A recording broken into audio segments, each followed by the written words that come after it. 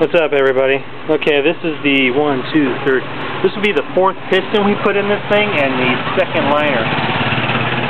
The first two liners didn't work out because they're too short, and then the way they had locked them in place was pretty poorly designed.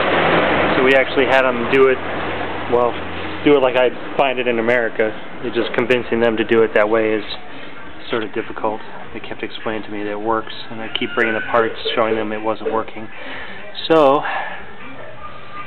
let's go to start. This actually has a 250 starter on it, so I'm hoping that it should turn over okay. I've been kick-starting it, and it's got 120 compression, so it's pretty hard on the foot.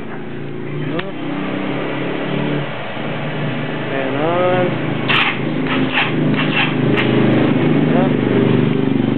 Try to fan off.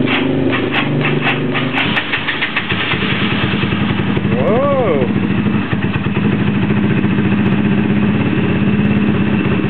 Even with two batteries running in series, there's a lot of engine to turn over when it's breaking in.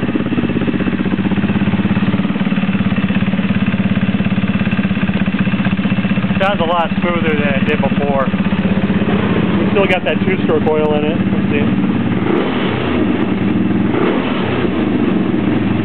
That's why it's smoking still.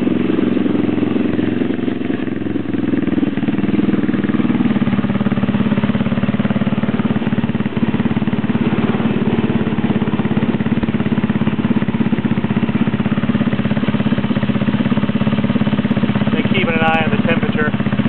The cooler lines actually help it along. We actually deleted the thermostat. It's just got a restrictor plate on it, so it only flows a certain temperature.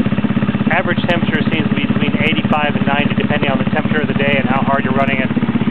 I've had it on open highway mine at full speed, full throttle, about 90 to 85. It just goes up and down depending on the headwind and the temperature.